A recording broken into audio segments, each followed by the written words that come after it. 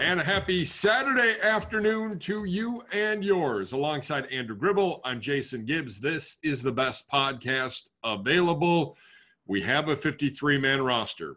It is a fluid 53-man roster, but Gribbs, we do have indeed a 53-man roster after 14 on-field practices, getting us ready for 1 week from tomorrow in Baltimore.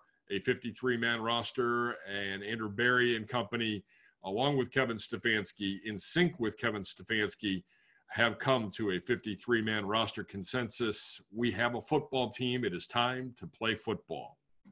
Yeah, and it's exciting. And I think when, going through these names and kind of just breaking it down position by position, it's, we do a lot of talking about kind of who's in, who's out, and everything like that. But when you look at it just from afar, not too many surprises. I would say that I wouldn't say chalk going with that, but it's not a lot of headlines made out of this cut down to 53. And I think if you'd shown us this maybe a month ago, the surprises would be the guys who weren't on the team a month ago. Outside of that, it's pretty much what we anticipated going into kind of this weird training camp. 53 players, 33 returning. The remaining 20 came to us via the following ways: 11 through free agency, 6 through the draft, 2 via trade, and 1 via waivers. No undrafted rookies making it. And we said it would be a long shot. It was going to be a very challenging year for undrafted rookies to make the squad. And on the initial 53, there are none. Yeah, and I would expect, we'll get the news on Sunday about the practice squad. I imagine that some of those guys will land spots there and find a way to develop and potentially be groomed into players that have roles on this team moving forward. And again, you can protect 4 of those practice squad players as well. So some players that you can maybe lock onto and really develop behind the scenes. But it was a tall order for these guys. It was just it's a tall order in normal times. This was incredibly difficult, especially I think they were the biggest victims of no preseason games, because I think that's where these guys really show out and have an ability to almost play their way onto the roster. Give the coaches and GMs reasons to be like, how could you get rid of this guy after he did that? And there's just not the same opportunities on the practice field. A guy like, say, this is an extreme example, but Kevin Davidson. It's a 4th string quarterback that's incredibly tough as is, but you're limited in the amount you can practice, the amount of reps you can get. You got to get the starters ready in this weird season. You got to get the backups ready.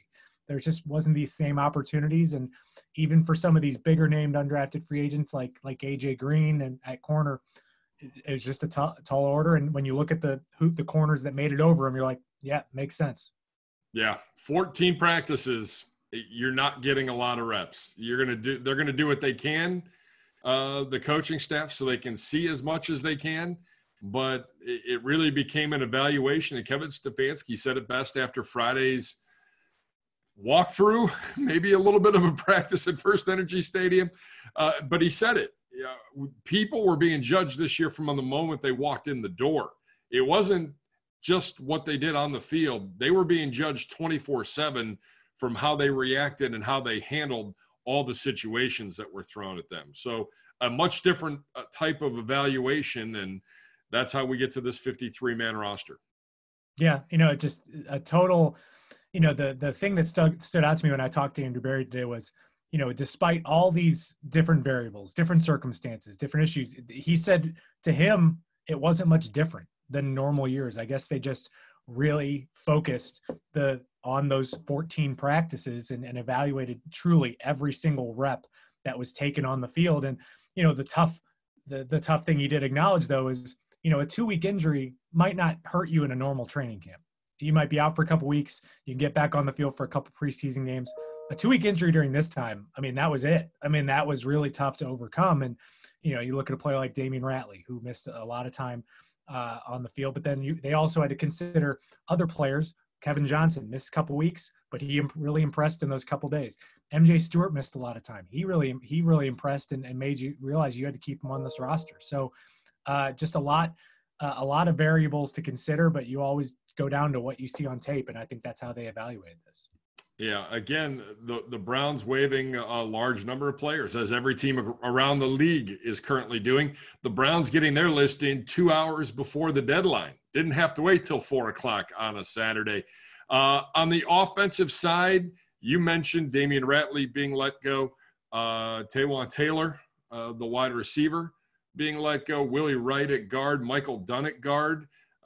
So both backup guards basically being let go.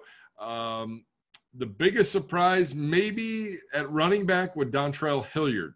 But with Kareem Hunt available for the entire season, do you need 4 running backs? And last year you did. This year you really only need 3 and a fullback, and Dontrell Hilliard, the odd man out here in Cleveland. Yeah, and I think to spin this the other way, I mean, Dearness Johnson had an incredible camp. And I think that was the big decider in that. And there's a couple other things you can look at. I mean, you mentioned Kareem Hunt's there. Andy Janovich, the fullback, is around. And also you've upgraded your options in the return game, which is where Dontrell made an impact last year. So some tough decisions, and we'll see in the coming days if he'll be back on the practice squad or not. But an experienced player that's played some good football hits the waivers, and maybe he gets claimed somewhere. Yeah, I would think a guy. I mean, they just brought in Brady Aiello the other day, and he was one of the cuts, and one would have to think maybe he could be a candidate for a practice squad. Can Damian Ratley be a practice squad player? Yeah, he can. They've really loosened the rules on these practice squads, and I think you have spots on the roster where it doesn't matter how many seasons these players have accrued. So I think you're good on that part. Garrett Gilbert released along with Kevin Davidson. So right now the Browns with just 2 quarterbacks. One would think they might go after a third quarterback for that practice squad as well. Yeah, and it'll be interesting to see what the numbers break down with league wide on this one, because it'll be interesting to see if any of these quarterbacks get claimed, because that's a quick digestion of a brand new system you're going to have. And then you're going to have to be ready to go in a moment's notice in the event of some COVID situations. So I think that you would think at least one of those guys gets on the practice squad, and it'll be interesting to see how each team does it. I've already seen a couple teams going with 3. Browns right now going with 2 on the active. Yeah, a lot still to come here on this Labor Day weekend. Cut down day today, but now everybody's trying to get their guys signed for the practice squad, including those 4 keepers, and obviously get everybody in their building, get everybody tested, get everybody into the bubble again, and back on the field in preparation for Baltimore. On the defensive side of the football, probably the biggest cut at defensive end. Chad Thomas is out. Porter Gustin is in. Linebacker-wise, Willie Harvey, a guy that was brought in last year that struggled with some injuries, gets let go. Corner-wise, A.J. Green, the high-profile undrafted rookie that was signed by the Browns, let go. I know your guy, a guy that both of us liked, thanks to you selling me on him. Donovan Alumba gets let go. But some of these guys definitely candidates to be back with the football team probably sooner rather than later. Yeah, and it was just tough decisions. And I think Alumba and Green got a lot of opportunities. They had they got to play a bunch because you had a ton of injuries. But, those injuries were to players that you knew were going to be with you. I think you go with Greedy Williams, who was out he's been out for about the last week and a half. Terrence Mitchell missed some time, but he was playing well, and you want to keep a veteran in there. Kevin Johnson, MJ Stewart, both looked really good in the slot, and that slot corner position is necessary. And I think for Alumba and Green, I just wonder, it's just tough because those guys are good outside corners. And I think that the opportunities were there in the slot, but those guys were outside corners, and that's where the Browns had a lot of depth. And so it was going to be tough to crack that grouping of outside corners, and it just wasn't there at this time. But again, 2 players that were super impressive. We'll see if either of them get claimed, and wouldn't be surprising to see either of them on the practice squad. All right, so let's take a look at our 53-man roster. That was a look at who was let go, the bigger names that were let go. The 53-man roster looks like this. We mentioned it. 2 quarterbacks, Baker Mayfield, Case Keenum. Your running backs are Nick Chubb, Kareem Hunt, Dearness Johnson. and your fullback is Andy Janovich. 5 tight ends, Gribbs, for now. Yeah. 5 tight ends. Again, it's a 53-man roster. Things are always fluid. But Pharaoh Brown, Harrison Bryant, Stephen Carlson, Austin Hooper, and David Njoku all make the original 53-man roster. I mean, if there were going to be a team in the league with 5 tight ends, it's going to be the Browns. I mean, I think with what we've seen at practice, I think these guys all played really well. And I think of that group, I mean, clearly we've talked a lot about Harrison Bryant and how good he's been. I would say the most improved, to me at least, has been Pharaoh Brown. I mean, he just looks like he's moving better. He's caught passes. He's not just a blocker, but clearly he's the muscle in that position group. And I think Stephen Carlson played good football at the end of last year. He's kept it up this year. Just a lot of options. And I just think this team is going to roll with 2 tight ends the majority of the time. And then we might see, a lot of 3 tight ends and then just having your options and availability. And I think this is the example of players playing their way onto the 53, because I don't think you went into training camp saying this team's going to have 5 tight ends. I think that's just the way it worked out for now. Yeah, well, I mean, and Kevin Stefanski, I know, sat down with you earlier today when everything was coming down, and some of the stuff that he said, it was a true collaboration, and Andrew Berry saying, all right, coach, what kind of offense we're running? All right, we're running a wide zone scheme. Let's figure out the players that fit best. And Stefanski said it, like those 5, and you just mentioned it, played their way onto this 53-man roster. Yeah, I mean, it's just they were good. And I mean, I didn't chart completions at practice, but it wouldn't be crazy to say that the tight ends caught the more passes maybe than wide receivers. I mean, these guys were just active and they were getting open, and they were just making the plays when they were there. You just didn't see a lot of drops. You didn't see a lot of issues. And then I think for those 2 guys that maybe were on the fringe, Pharaoh and Stephen Carlson, they took advantage when Njoku missed time with the wrist injury, and you're not going to get rid of Njoku. So it was a matter of making the most of your opportunities and finding a way to play to your strengths, which for this team, running backs, tight ends, wide receiver, you're chock full of them. 9 offensive linemen. Welcome to a 5th of your football team, basically. 9 offensive linemen: Joel Bitonio, Jack Conklin, Chris Hubbard, Nick Harris, Evan Brown, Kendall Lamb, Wyatt Teller, J.C. Treader, and Jedrick Wills all make the squad. A pretty deep offensive line room all of a sudden here in Cleveland. Yeah, you don't usually see this, but you've got 2 really traditional backup tackles on this team. And so that shores you up there. And the thing I like is both Evan Brown and Nick Harris and J.C. Treader can all play center. So you've got 3 guys that can snap the ball on your active roster, and then Wyatt Teller and Bitonio are your true guards. But I think Nick Harris and Evan Brown can also play guard. So you essentially have 4 guards, 3 centers within about a 4-player kind of grouping there.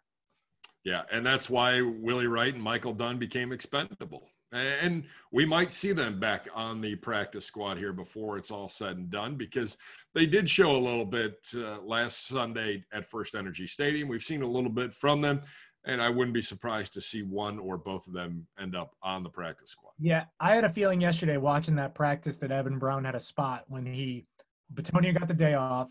So Brown was out there with the first team offense at left guard, and then he goes out there with the second team offense at center. So it was just, that's the more you can do. And I think he was seen as maybe one of the more versatile options the Browns have had. And I think that center and guard importance came into focus because, Nick Harris spent all of his time at center during this training camp. There weren't many guard reps out there, so you needed that additional guard. On the defensive side, let's go to the defensive linemen. 8 making the roster, including Anku, Claiborne, Elliott, Garrett, Porter Gustin, as we mentioned already, Larry Ogunjobi, Sheldon Richardson, Olivier Vernon. Pretty stacked defensive line room here in 2020, as opposed to last year where the starters were the names, but the backups, not so great. Yeah. It was so you go into camp losing Andrew Billings. So you're down 1 than what you thought.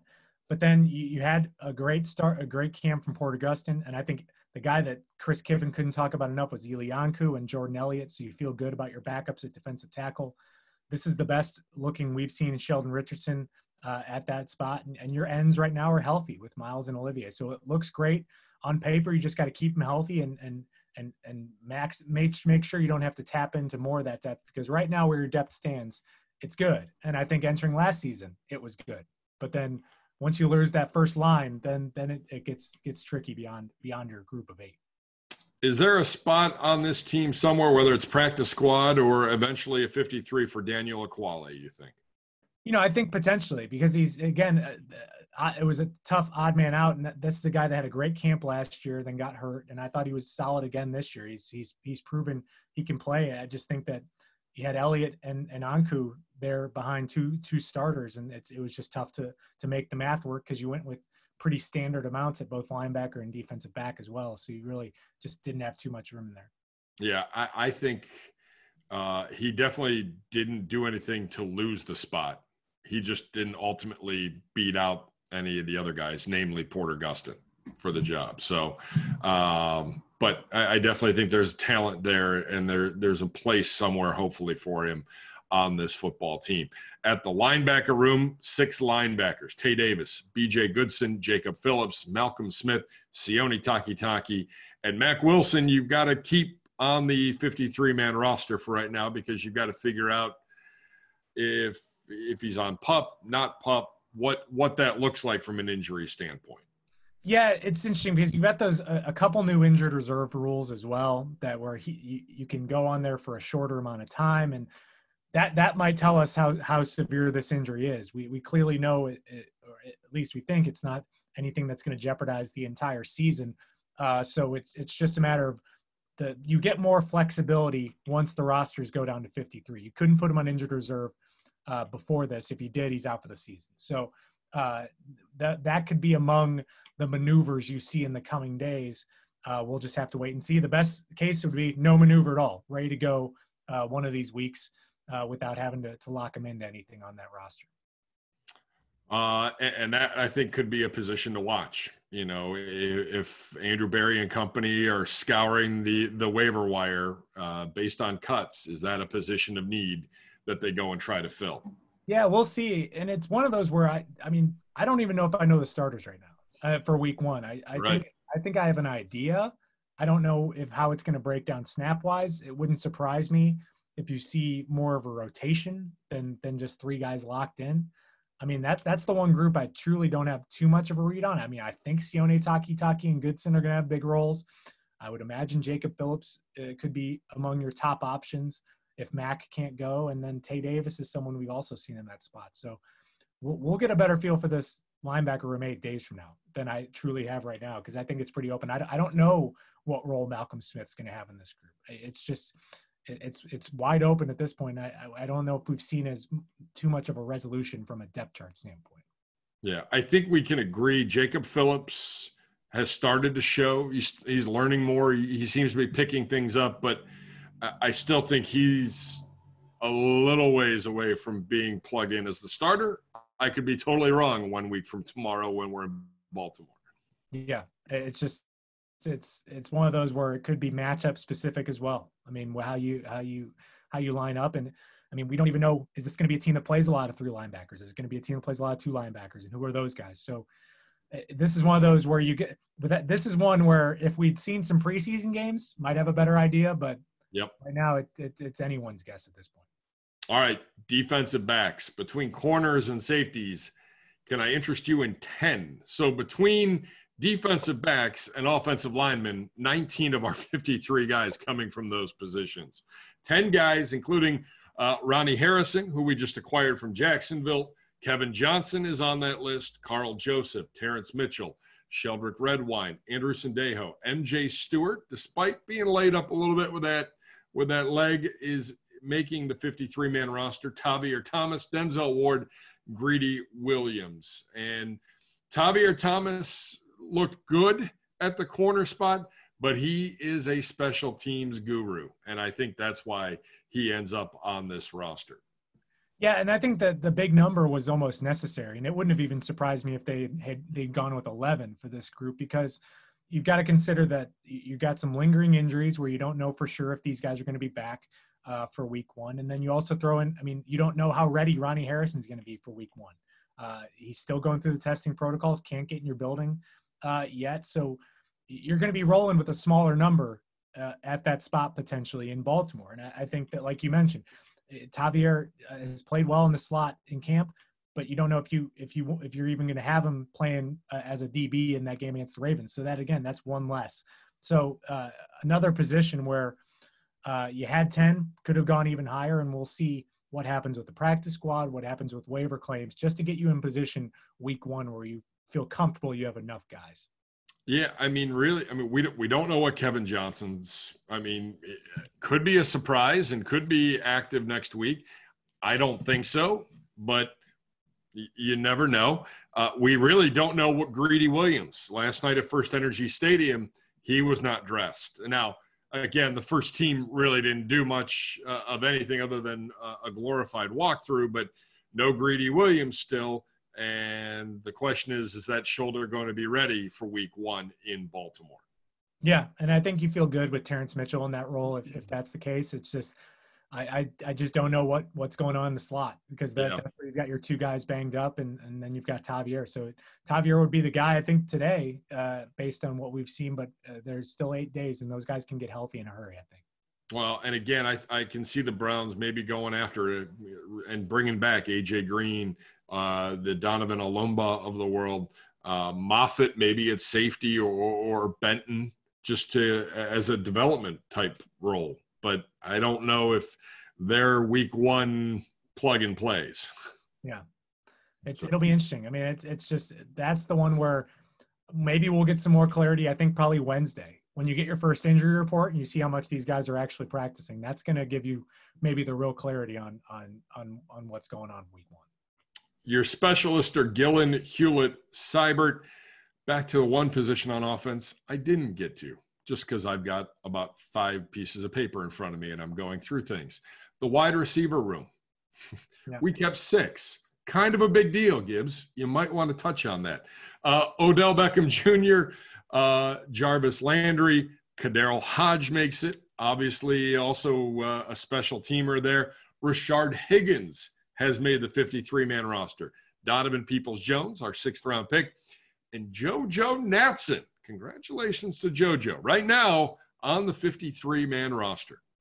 Yeah, and I think we've seen it, and they've talked about it, more than just a returner in the eyes of this team, I think. And I think he's played well when given the opportunity on offense. And this, to me, indicates, we'll see, I would peg him as the front runner in at least one of the returning roles. We haven't gotten the depth chart yet, but I think he's shown enough, and I've heard Mike Prefer talk about him enough to think that this guy's probably got the best shot.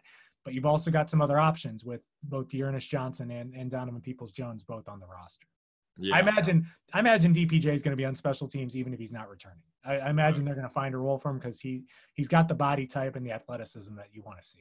Well, and he's one of those guys, especially on punt returns, you better know where he is on the football field. Yeah.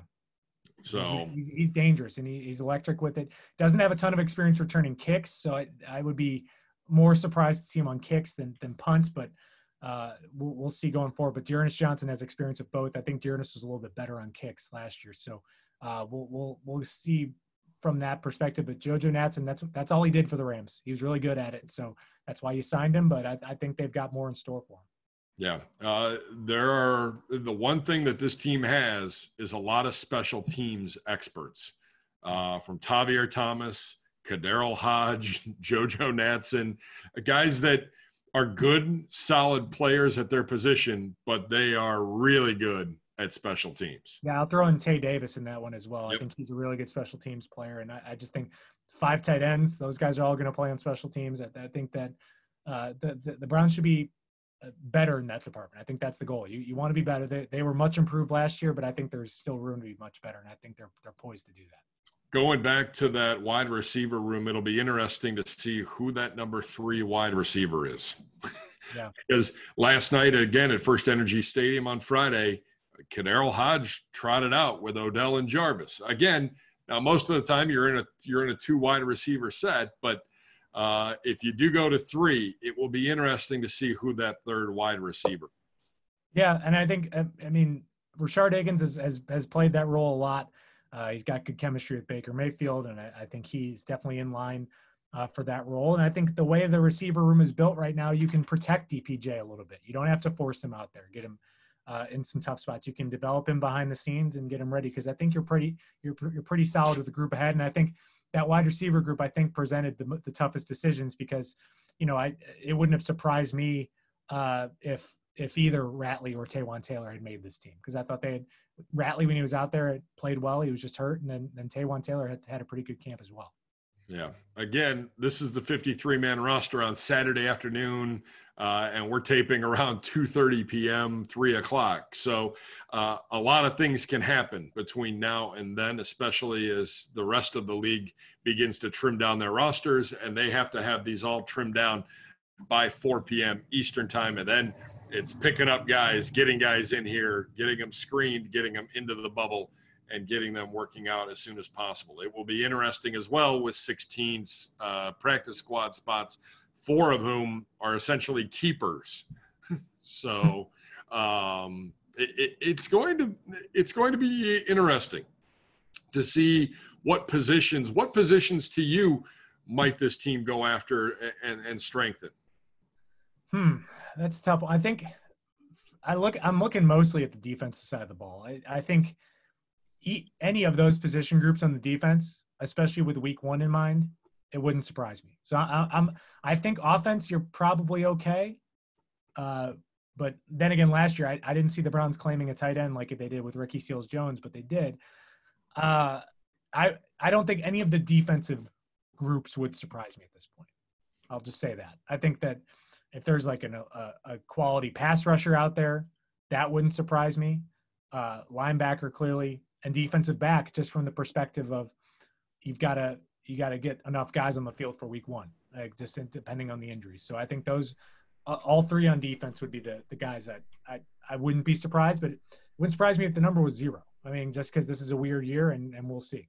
And also, this isn't the 2017-18 Browns. You're not number 1 in the claim order. So you've got to you might think you're getting some players, but someone might be claimed ahead of them. Yeah, definitely a lot to watch here. And the Browns will be on the practice field on Sunday, something that we have not seen in recent years. I don't remember the last time they did, but they will have a walkthrough on Sunday and begin preparations for the Ravens. I say begin. They've been preparing for this, but formally with that 53-man roster and then as many of the practice squad guys as they can get back in their building, they will have that done, and we will be on the field tomorrow. And then Monday, you're officially, I would say tomorrow, you're officially into game week, 1 week out from the game with the Ravens to kick off the 2020 season. Final thoughts? Anything else on this 53-man roster, Gribbs? I guess I'm just intrigued by tomorrow. I think that's the one where the practice squads mean a lot this year. And I think that they mean a lot, not only because they can be big, but also you have access to elevate a couple of those guys on game days that you didn't have before. There's a lot of new rules that make this practice squad very important, and it'll just be interesting to see what went into some of the thinking. And the thing I don't know is, our team's going to publicly disclose who their protected guys are. I think they have to.